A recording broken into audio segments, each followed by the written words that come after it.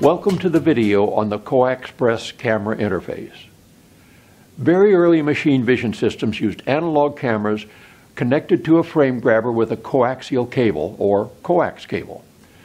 Coax cables have the advantage that they can be more easily terminated with a connector in the field than the cables used for camera link or USB 3 vision. A coaxial cable consists of a center conductor. An insulator surrounds the center conductor. There is a shield over the insulator, and finally a plastic jacket is put on over the shield. Coax cables have long been used for carrying radio frequency signals, such as television, over long distances. CoaXPress uses one or more coax cables. We'll talk more about that later. The cable or cables run directly from the camera to the frame grabber in the computer. Because the camera connects only directly to the frame grabber in the computer, CoaXPress is a point-to-point interface. Because development of the CoaXPress standard happened after the GeniCam standard, GeniCam is required by CoaXPress. Historically, the most common connector used with coax cable was the BNC connector.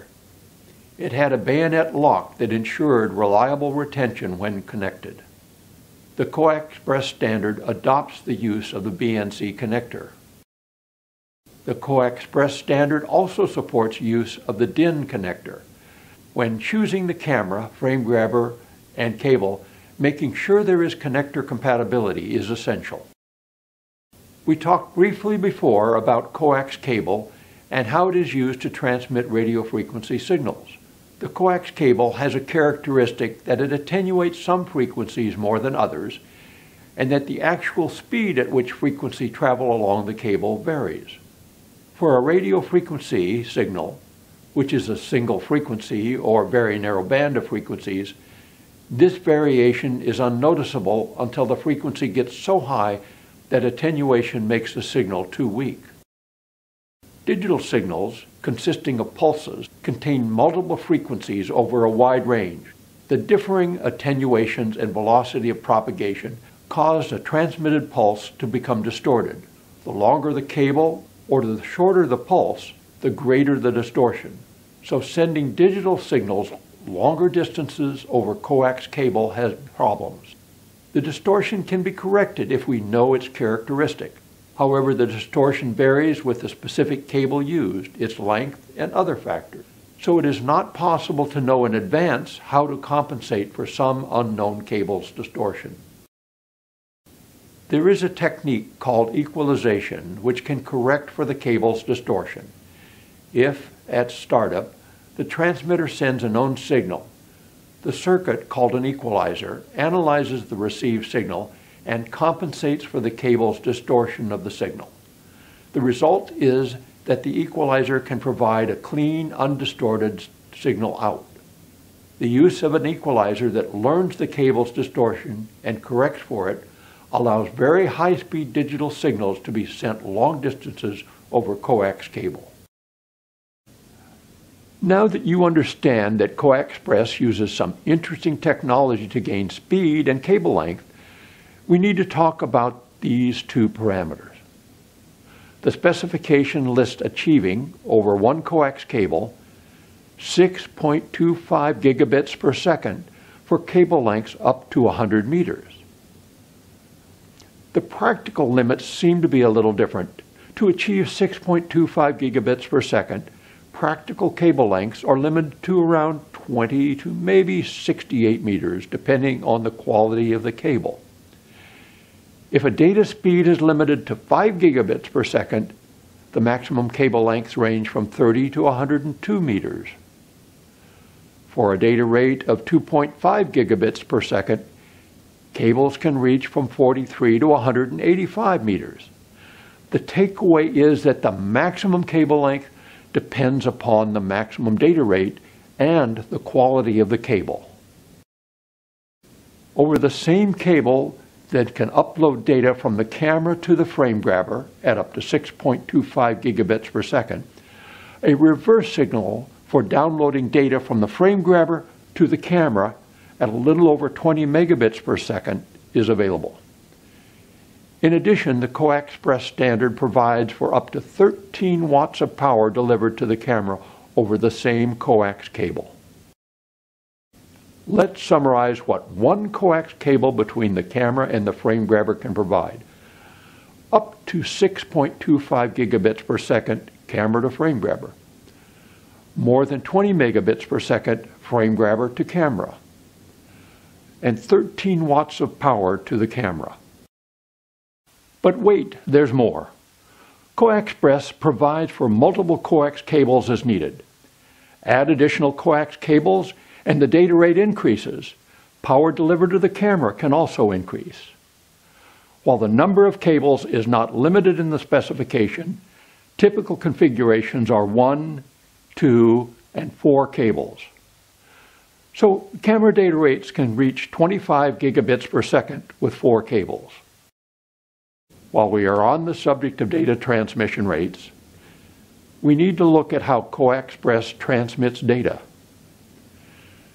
Continuous streaming of digital data would give the highest bandwidth. It comes, though, at a sacrifice in reliability. If the transmitter and receiver ever get out of synchronization, the data will remain corrupted until the system is restarted. For this reason, and to provide more flexibility, data transmission is typically performed in packets.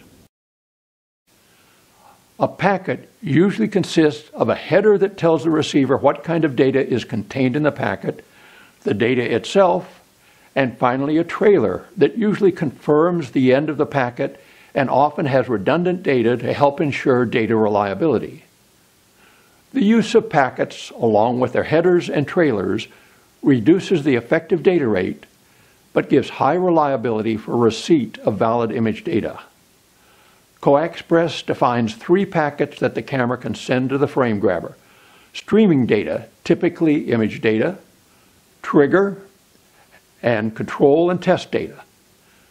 For the moment, we'll focus on image data transmission. The number of bytes in an image data packet can vary with the implementation, but 4096 is the most typical value.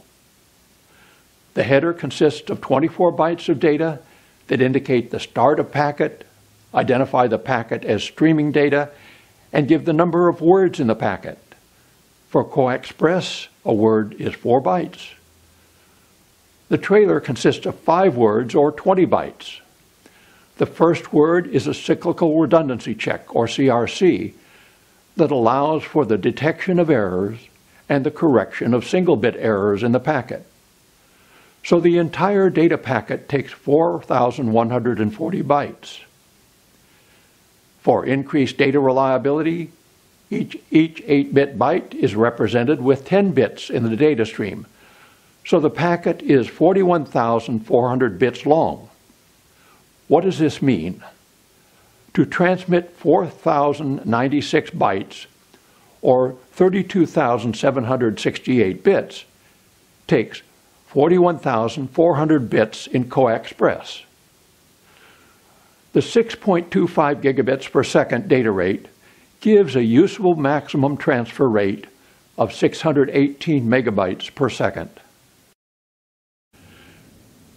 We saw that each data packet has some redundancy in each byte for reliability and a checksum at the end that facilitates detecting data errors and allows correction of single-bit errors.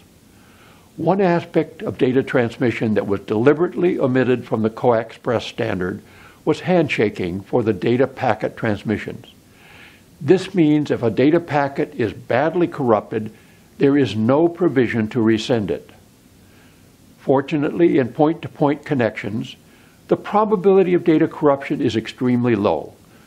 So while CoaXPress doesn't guarantee delivery of valid data, its reliability is still extremely high. By eliminating handshaking for the data stream transmission, latency and the uncertainty in latency is reduced significantly.